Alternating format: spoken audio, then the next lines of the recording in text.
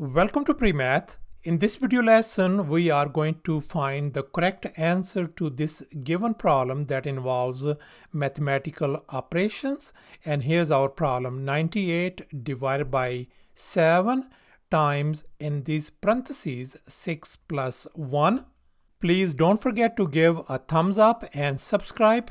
So let's go ahead and get started with the solution, and we are going to employ PEMDAS and board mass to take care of this given problem.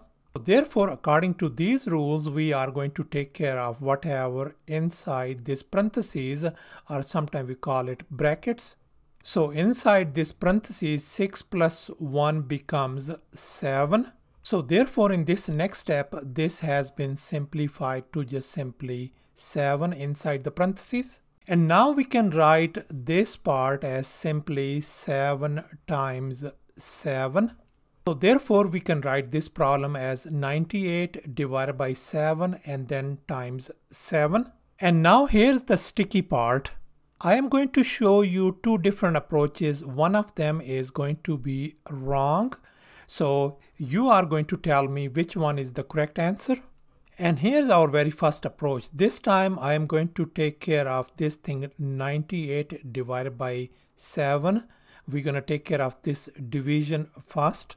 So we know 98 divided by 7 is 14, and then I'm going to write down this times 7. 14 times 7 is 98.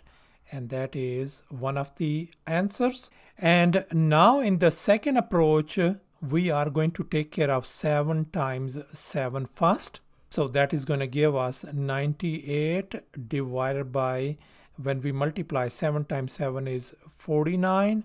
And now 98 divided by 49 is going to give us answer 2. And now what do you think? Which one is the correct answer? Either this one or this one? Take your time, you may pause the video. So our correct answer is 98. Still confused? Let me go ahead and give you one more example. And here we got a scenario where we have division first and multiplication second.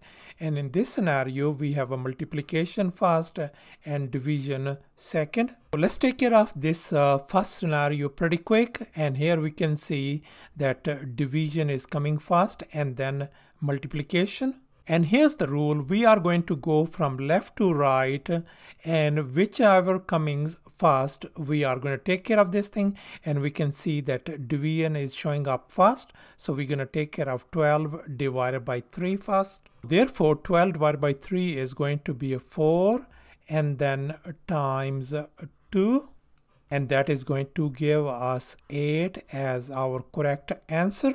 And here's our second scenario. This time multiplication is coming first and then division. Once again, same rule. We're going to go from left to right.